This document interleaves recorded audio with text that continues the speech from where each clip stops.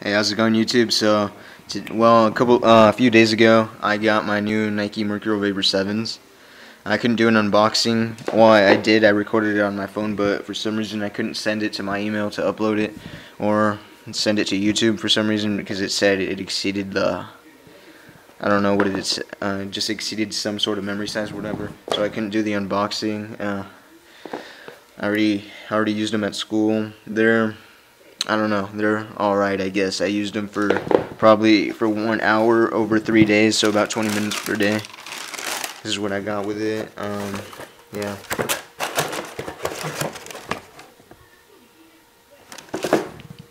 Mercurial bag.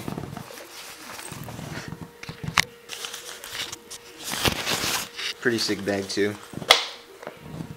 But yeah, these are, I guess they're alright. I don't know why I ordered these size 9 and they kind of fit me in like my size 9.5 Mercurial Victories, the cool mint ones. And well, I don't know. That might be a reason why I'm not performing so good with these, because so far right now, comparing these to my Pumas are easily like 2 or 3 times better. These, I don't know, they're alright, but they look super sick and everything, but for the price of $200, I don't know. I'd honestly prefer my VII 1.10s. They're a lot better, and yeah, but hopefully, maybe it's just because I haven't broken them in yet, like 100%, but so far, this is like from like 1 hour of usage.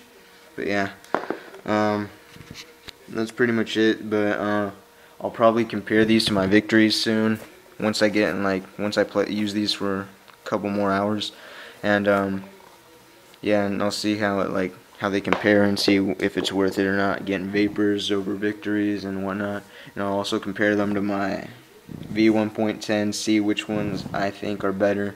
So far right now, my VII 1.10s are a lot better, but yeah, that's just me. But I don't know, they fit me like, this is like where my toe, like right around here is. These are size 9 too, and with my Pumas, they fit a lot, like, I don't know, slimmer and a lot smaller, so I get better touch for the ball and stuff. But yeah, hopefully the $200 that I spent on these are worth it. I mean the $165, but yeah, hopefully they're worth it, because I don't want to spend that much money on freaking cleats that could be equivalent to that of Victories. So yeah, but yeah, that's pretty much it. Alright, thanks YouTube, peace.